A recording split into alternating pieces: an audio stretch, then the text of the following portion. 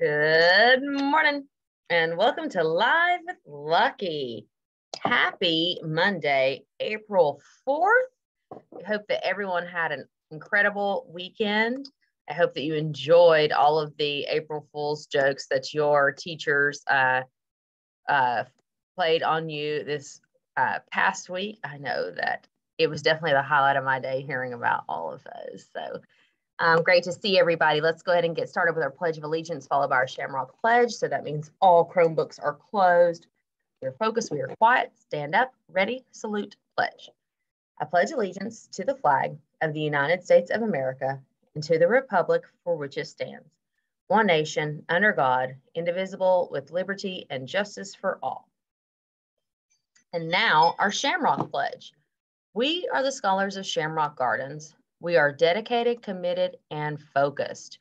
We prepare for greatness by doing our best every day. We cooperate with our classmates, teachers, and staff. We respect ourselves and all people.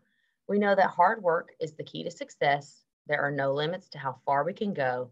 We dream big, believe, and achieve. We will graduate from high school and be college and career ready. We will succeed. Lunch today, we have the cheese dippers. You can get those with or without marinara sauce. If you choose the cheese dippers, that comes with baby carrots with ranch dip, seasoned mixed vegetables. If you don't want the cheese dippers, you know we always have our standing yogurt, cheese, and granola bag, the plain hummus bag, the wild butter and grape jelly sandwich for that veggie pinwheel.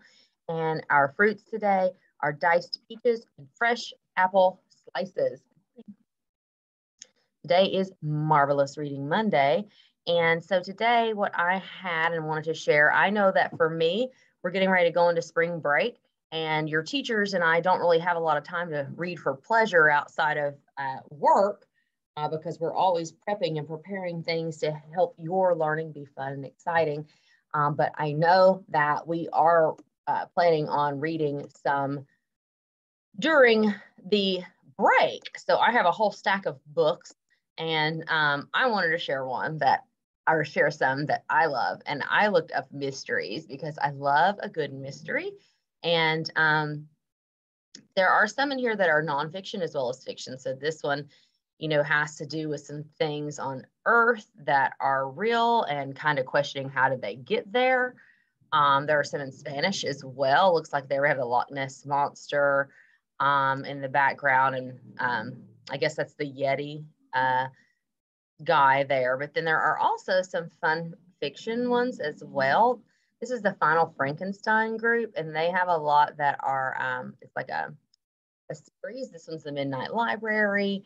Here's some Campfire Vampire, Ooze Control, Key Hunters. That's a group of like guys that are kids that are you know, solving mysteries. So I just wanted to throw that little genre out there if that's something that you're interested in. Instead of, you know, focusing on like a spring book with it being spring, I thought let's hit a genre today. So, you know, if you love mysteries, look it up. I'm sure there's one in there. If you love comedy, like funny stories, if you love graphic novels, go into Sora, see if you can find something that maybe then you could have Miss Mott even pull for you that you could take home over spring break. All right. Today we do have map testing upstairs, 3rd, 4th, 5th grade. Today is the day for you to show us how much you have learned. Please take your time. It's super important, and it helps us plan what we want to do for the rest of the school year. So take your time, really think about those questions. Don't just guess because that's only going to hurt you in the end. We want you to take your time and do your absolute best because we know that you can. All right? Everyone have an awesome day of teaching and learning, and we'll see you tomorrow on Live with Lucky.